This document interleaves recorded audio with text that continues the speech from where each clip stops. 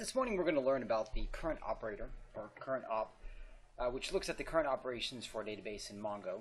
And the first thing we're going to do is we're not going to pass in any parameter, which would be true. We're just going to look at it without the parameter, and then we're going to look at it with the parameter of true. And I'm not going to cover every single one of these items in here, but let's highlight some of the fields that will definitely be important to know, especially as a beginner. The first one is the OP ID, or the op ID. Basically, that is the identifier, if you would, or the ID for the operation. Okay, so for instance, if you wanted to kill an op, that is exactly how you would go about doing that. For instance, this right here is op ID 5, this is op ID 0, this is op ID 0 as well, 0, 0, 0, 31, 32. Okay, so that's op ID. The other one is active.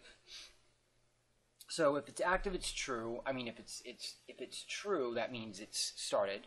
And if it's false, it means that it's basically queued, and it's waiting for, what's the term? It's waiting for its turn to run, or for, well, it depends on the operation. So excuse me. The next one is the we see OP, which you see in this case is none. This is the type of transaction that it is, or I should say, I'm sorry, not transaction, but the type of operation. So, so for instance, you'll notice that this one right here is a query, right? Well, if we were going to add a value, it would be insert instead of query. So this will tell us what exactly the operation is, which is very useful. Excuse me. And then, of course, in the query, we can actually see the query being run. So that's based on all of my work so far. This is very handy to know. That's very useful. And then, of course, we have some of the more, what I would say, what we would expect. These aren't unimportant, but like client, desk, and we have waiting for lock, number of yields, I'm sorry, and then lock stats.